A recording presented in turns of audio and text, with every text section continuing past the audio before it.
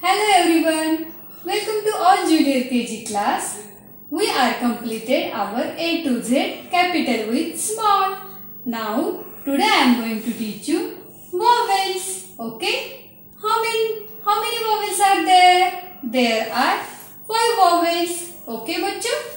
अब आप अपना hand look here. Use your hand and say with me. A, E, I, O, U. There are 5 vowels. A, E, I, O, U. I will write it here. Now look here everyone. A, E, I, O, U. Okay? Say with me. A, E, I, O, U.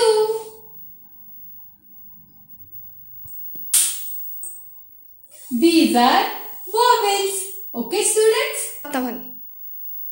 You understood? I will show you again.